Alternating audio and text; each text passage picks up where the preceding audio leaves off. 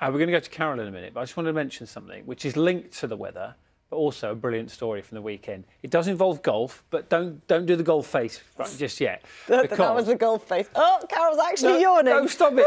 Listen, now, I need to explain this to you. So last week, the British Masters was held at the Belfry, and there was an amazing story that took place there, in the wind and in the rain on Saturday. This guy called Richard Bland, okay, he's 48 years old, and he has started 478 tournaments and never won a single one.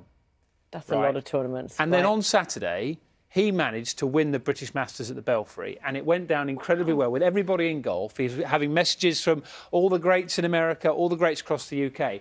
And the guy interviewing him at the end is Tim Barter, OK, works for Sky Sports. And Tim has been Richard's coach for 20 years.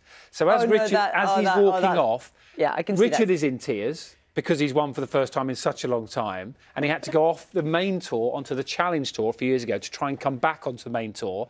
And Tim, his coach, is also in tears because he knows how hard Richard and he have worked, and they've got to this moment. And then he comes off the 18th green, he speaks to his mum and dad, who spent a lifetime